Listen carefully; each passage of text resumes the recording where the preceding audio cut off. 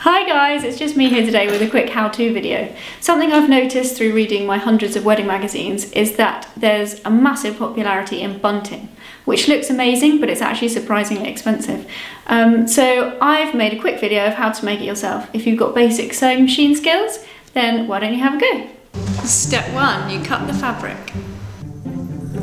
Lie your fabric flat and then make a mark. I use a tape measure for this. 40 centimetres from the bottom edge. Then take your scissors and cut into the fabric. It's easier just to make a quick cut in it and then rip it along to make a straight line. Step 2, fold the fabric in half. Fold the fabric that you've just cut top to bottom and smooth along the top edge, making a flatter line as you can. Make sure they meet along the bottom. Then you can cut off any stray cotton if you like, but it doesn't need to be perfect. Step 3, mark along the top and the bottom of the fabric. Along the bottom, mark every 22 centimetres. And then along the top, mark every 11 centimetres. It's best to use a thick pen or felt tip for this so that you can see the markers for the next step. Step 4, cut between the markers. Cut as straight a line as you can between the markers, cutting out V-shapes as you go. Then you cut along the top of the folded edge, making separate shapes for each one, and keeping them all together. You can bin the two ends, because you won't need those, and I'm a bit of a tidy freak, so I put them all into line. Step 5, now we've got to do some sewing.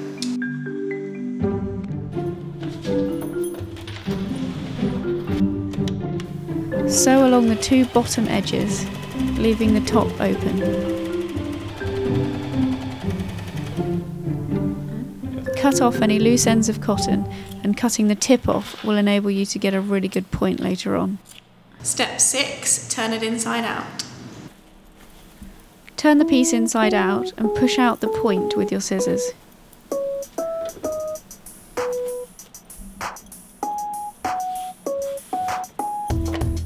Step 7, it's time to get the iron out.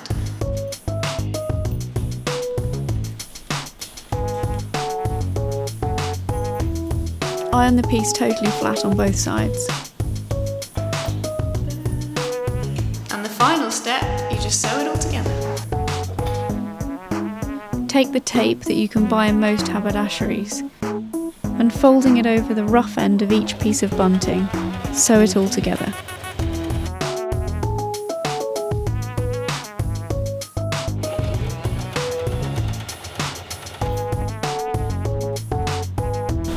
And that's how you make bunting. Let me know in the comments below if you give it a try.